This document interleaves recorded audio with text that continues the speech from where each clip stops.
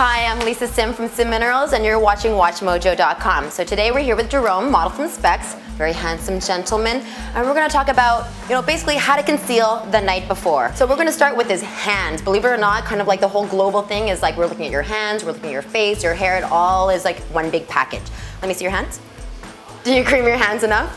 I think so. Okay, well, moisturize your hands often, okay, because often we get very dry and scaly, it gets very ashy looking, not nice to touch. You can also, let me get my buffing block. Oh. I have a buffing block in my pocket, just means I'm happy to see you.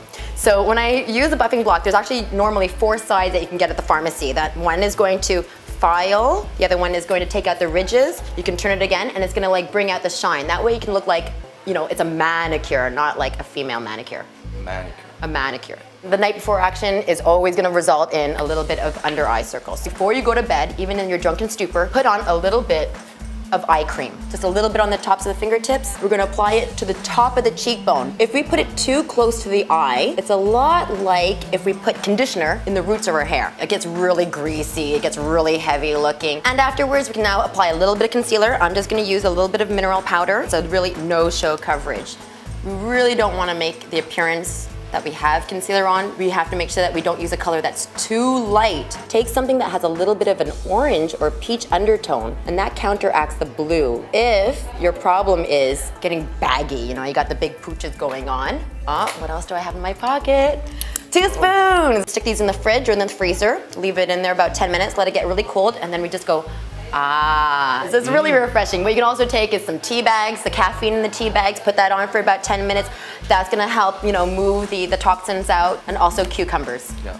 So moving on, when I look at a guy, when I'm talking to a guy, I'm really focused on his mouth. So you know how important it is to make sure that your lips are well conditioned? Yeah. Do you know what you do?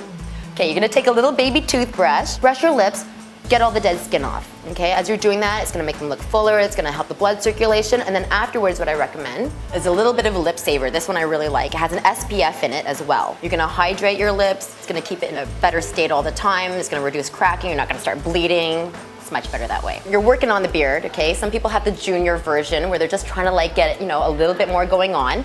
So what I recommend to make maybe the lamb chop stick out a little bit more, you want your pinch to really be prominent, on point and sharp. Take a little bit of brown shadow. Just gonna take a dark brown. So we see here, we wanna bring this out, give him that 70s guy kind of look. And basically just shade the skin. And if you want, you can just brush that through afterwards. I find for guys that they really should have angles. They should be angular, they should look strong. Generally want to bring out the jawline. So we're gonna do the same thing. We're gonna shade a little bit and lightly run your brush with the shadow just along the jawline. So it's the same thing. We have a little bit of the pinch in front. We have a little bit of the crustache going on. We can always accentuate that, just fill that in a little bit.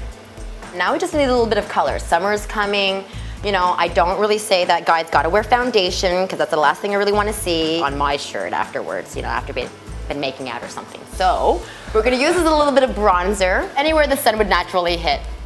Let's talk about eyebrows, okay? No mad scientists, okay? That basically means brush the brow. If there's any really long bits going on, we're gonna take a small scissor. See where it kind of curls up over here, starts looking a little mad scientist. We're just gonna trim the tip. Okay, so we're gonna actually curl the lashes. When you curl the lashes for a guy, it actually makes the eye look bigger. It makes the white of the eye stronger because there's no more shadow that's being created. Okay, so don't be scared, I'm a professional. 1, 2, 3, 4, 5. And I just kind of walk it out. I start at the root. I hate guys' eyelashes because they have better eyelashes than girls. I don't get it. What I like to do afterwards is kind of just look around and see if there's any excess redness. If you have a little pimple, this and that, you can always go back to your mineral powder.